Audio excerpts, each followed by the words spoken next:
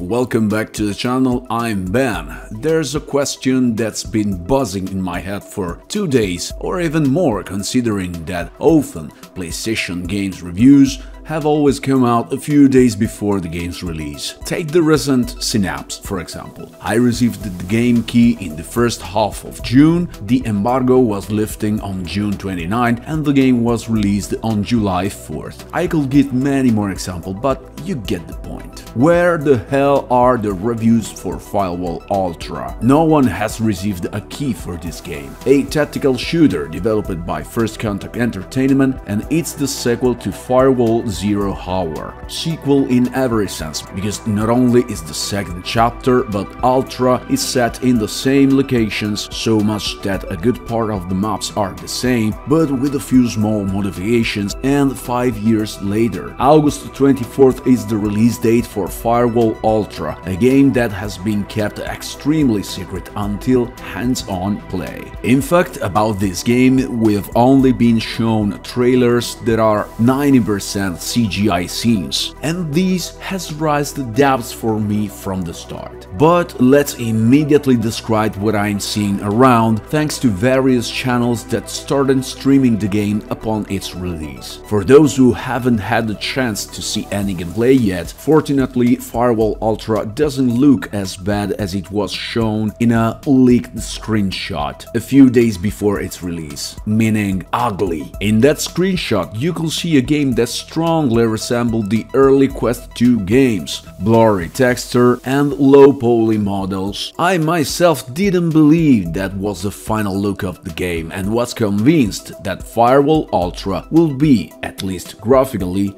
a well done job. Fortunately, I was right, but at the same time, we can't exactly say that we are facing a game that aligns with the standards of modern games. The graphics department looks slightly better than Zero Hour, but there's no obvious leap forward, and it seems like a PS4 game. However, this is not Firewall Ultra's main problem. Oh no. If only it were. In light of passable graphic, everything else suggests an unfinished work, but mostly important, we are not facing the tactical shooter one would expect, knowing Zero Hour. From the gameplay, they seems like two different games. Ultra presents itself to the public with a simplified mode that features so many wrong mechanics that it makes me think the developers were thinking of a flat VR hybrid, one of those games that you can play with the headset on, holding the controller. In fact, just like in many games on PSVR, the gameplay mechanics doesn't seem to be designed for a VR game, but for a flat game to which VR support was then added. Weapons are glued to your hand, there's no two-handed grip on pistols, you switch from one weapon to another by pressing a button on the controller. The same goes for opening doors.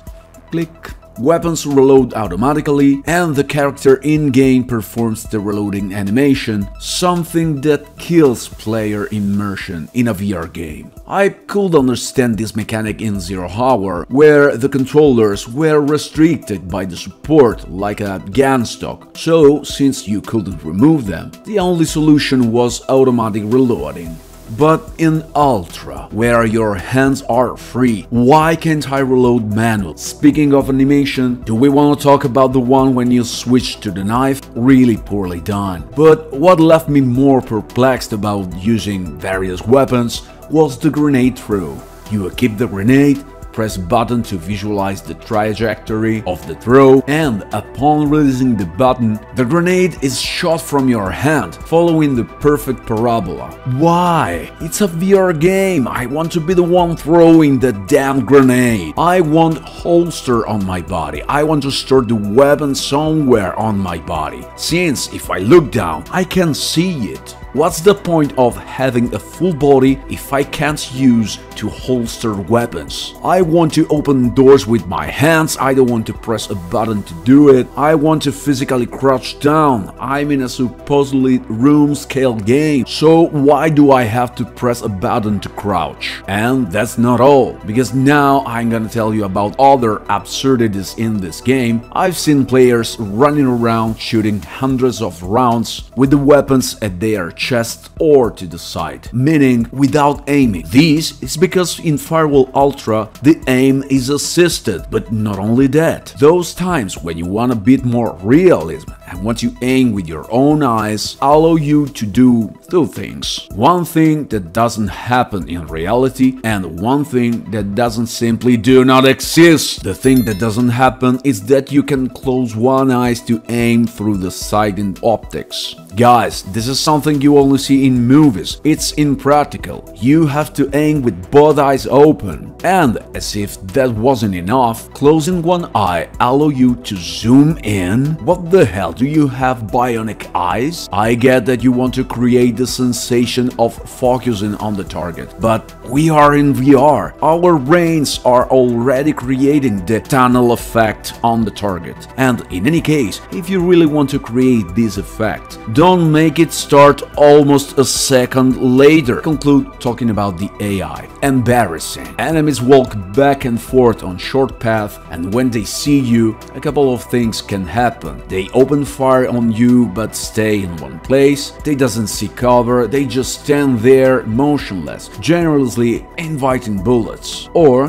the enemy charges straight to you, shooting until you drop them. And they are responsive as a sloth. You might open a door, find an enemy, and take your time because it takes quite a while before they turn towards you and start shooting. These might be due to setting a low difficulty level, but in all the gameplay I've seen so far, the story is always the same. I conclude with my opinion based on tracing the development of Firewall Ultra. And here's what came out. About 5 years ago, First Contact Entertainment releases a final content pack for 0 Hour, and also announced that they won't support the game anymore. No more contents, no resolving potential issues or bugs. 0 Hours was literally abandoned by its creators. It's the end of an era. In the Firewall community, discussions immediately start about the possible development of a second installment, but PSVR 2 wasn't talked about yet. So, a follow-up for PSVR 2 is thought of. About a year later, the first rumors about PSVR 2 start to appear, and nothing more is heard about the new Firewall for quite a while. After a little over a year, talk about Firewall and its likely arrival on PSVR 2 resurfaces. In short,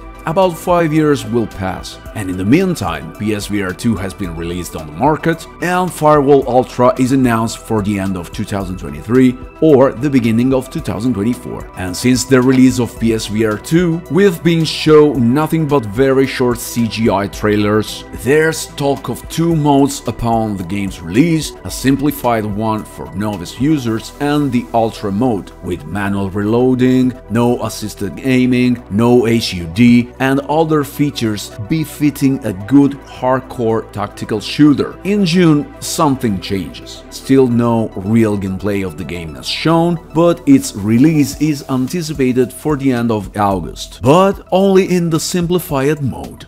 The Ultra mode is postponed to the end of the year or the beginning of 2024, exactly when the full game was supposed to be released. Putting all these pieces together, I thought Firewall Ultra seems like a VR flat hybrid, one of those games that you could very well play wearing the headset but with the controller in hand. Its mechanics are too flat game, and for a VR game there are too many actions that have to be performed by pressing a button instead of being done with your hands. Could it be that the game was being developed for PSVR, a headset that didn't utilize room scale but required you to be in front of a camera for tracking? And is it that shortly after, the developers modified the ongoing project trying to adapt the game to the new headset, but by then some mechanics were designed for the old one, and therefore it cost too much time and money to completely readapt it? And so, is it possible that First Contact Entertainment rushed the game's release without showing gameplay and reviews to earn some money